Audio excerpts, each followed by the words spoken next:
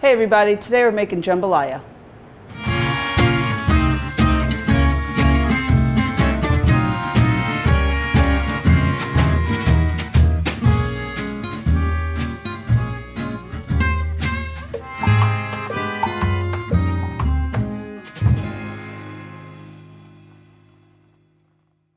So before we get cooking, for a full list of ingredients, check out the comment section below. But to get started, what we're using first is canola oil, andouille sausage or any type of smoked pork, bay leaves, dried thyme, minced garlic, onion, celery, boneless, skinless chicken thighs, rice, preferably parboiled rice, tomato paste, water, chicken base, green bell pepper, hot sauce, salt, and cayenne pepper. Okay, so we're gonna start by dicing up our vegetables. This is a simple yellow onion. On the non-root end, we're gonna cut this off. Toss. We're gonna cut that in half. We remove the outer peel. And then, hands like claws, we're gonna go down, down, down, all the way down. And we go in.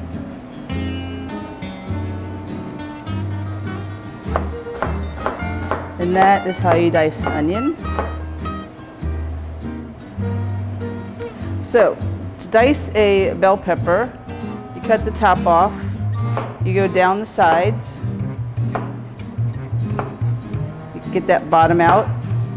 Bye-bye. This is not fancy pants cooking. You expect perfect cubes, but you know, if everything's relatively the same size, then everything will cook at the same rate so that everything has the same consistency when you're done.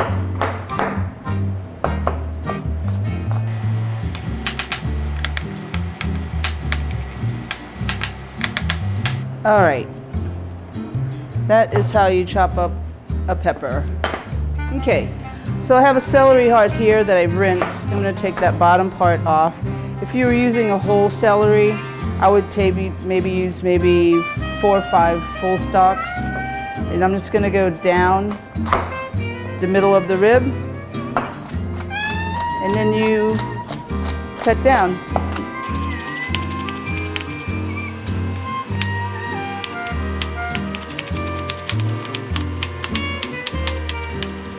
All right. Good enough. For boneless, skinless chicken thighs, I have some already diced, but I wanted to show you. You can buy them in the store like this. The bone and the skin are already taken off, and it's very easy. I would do, go 1-inch cube. It might seem like a little more than a mouthful, but it is gonna cook down and shrink. There you go. So andouille sausage, it is a smoked pork sausage, heavily seasoned, salt, pepper, cayenne, all that good stuff. And another thing that characterizes andouille sausage is that the meat is a coarser grind, so it's not really fine like, say, like a breakfast sausage. You actually get like a meaty bite to it. And what I did here is I cut it in half. And then I cut it in half again. And then I'm doing cubes. You could also just do half-moon slices, like whatever floats your boat. The sausage is already pre-cooked. You don't have to worry about that.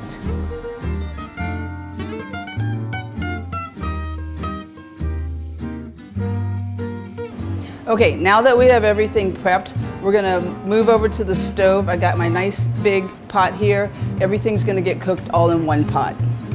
So we got our flame going on. We're gonna add 2 to 3 tablespoons of canola oil. And I always start with, if there's some pork in one of my dishes, I almost always start by rendering that a little bit. And then while that's getting started, I'll go ahead and add my 2 bay leaves.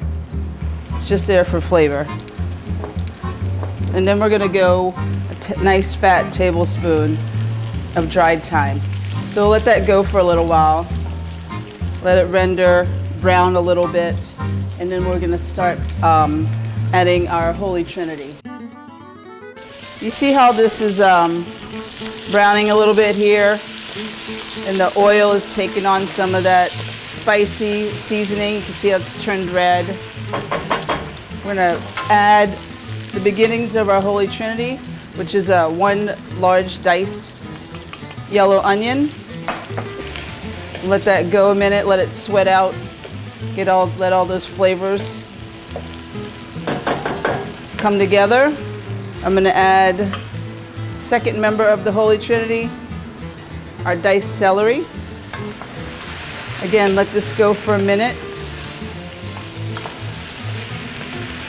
And whenever I'm cooking, especially these kind of like lower, slower type dishes like gumbo, etouffee, jambalaya, I always add my bell pepper closer to the end, just because bell pepper, it has a lot more water in it.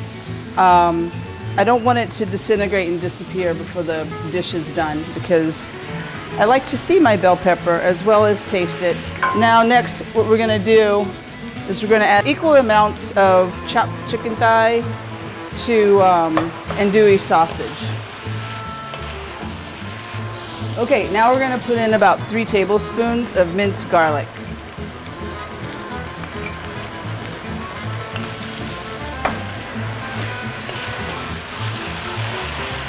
We're gonna cook this until the chicken is cut about halfway. So I'm gonna lower this down a little bit. I'm gonna add our parboiled rice, so 3 cups.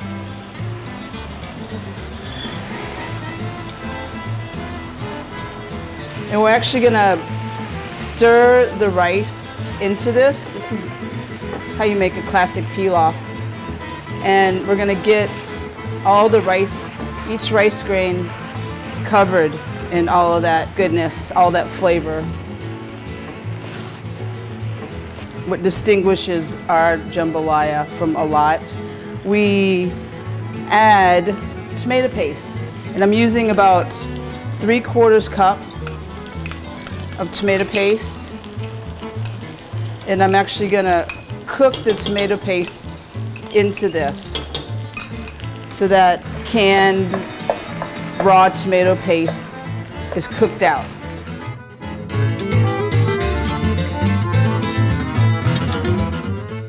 The next step is we're gonna add our chicken broth, and I'm gonna let you in on a big secret. We do not roll stocks here at Brenda's. We've never had the space or the capacity to do that. So from day one, I've been using this handy chicken base that you can buy at your grocery store in the soup aisle. For the recipe, we're gonna use 1.5 cups of water. And to that, I'm adding 2 fat spoonfuls of our chicken base. And I'm gonna stir that up. And then this is gonna be our broth that goes into the pilaf. Come on, chicken broth.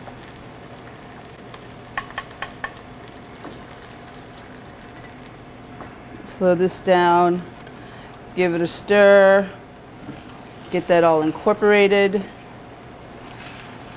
We're gonna now add our bell peppers. This is 2 diced bell peppers. These are gonna give off a lot of liquid, and that's gonna add to the liquid that the rice is gonna steep in. We got our bell peppers in there. This might seem a little crazy, y'all, but I'm actually, I love cooking with hot sauce, not just using it as a condiment. My favorite brand by far is Crystal. It's not too acidic, but it has a nice body to it. And I find myself cooking with it more than I actually use it as a condiment. And we're gonna add this whole bottle.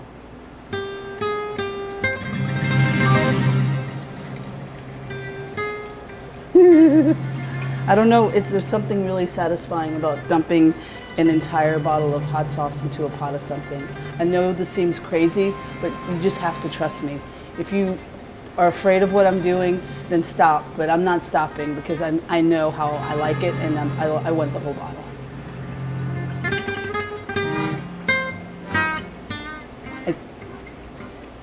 If you've eaten at my restaurant, this is how much hot sauce we use. So it's just something that you should just be aware of. We're almost there. Okay. Take a little spoon, and you're actually going to dip it in here, and you're going to give it a little taste. And what you're tasting for is whether or not you're going to want more salt, more pepper, believe it or not, or cayenne. And this is one of those chefy things that I don't know how to impart via video, but I know once this rice blooms out and I want a fully seasoned dish, I'm going to want to put a little more salt in here. This will be included in the description down below, but I added another tablespoon of salt. I'm going to add a nice teaspoon and a half of black pepper, and then I'm going to go another teaspoon and a half of cayenne. All right, so we got all that mixed in together. And what we're gonna do next is we're gonna lower the flame and we're gonna put a lid on this. Okay, y'all, look, we've been steaming over a low flame, and I mean low,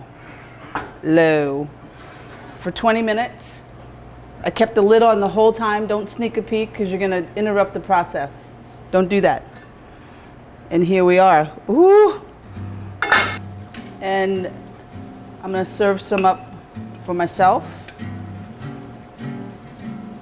Should probably turn the flame off. So, chicken andouille jambalaya. I like it spicy. I'm not like crazy blow your head off, but it depends on you. I always like a little oniony crunch at the end, so I'm a big fan of the scallion. I'm gonna give this a taste.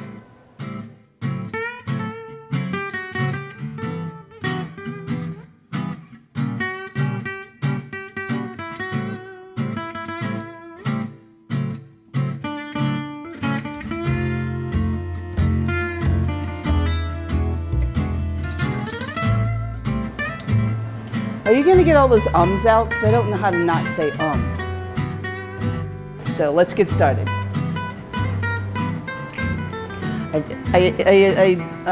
Oops, shit, my water's in the shot. I can't not say I'll never have a life in politics.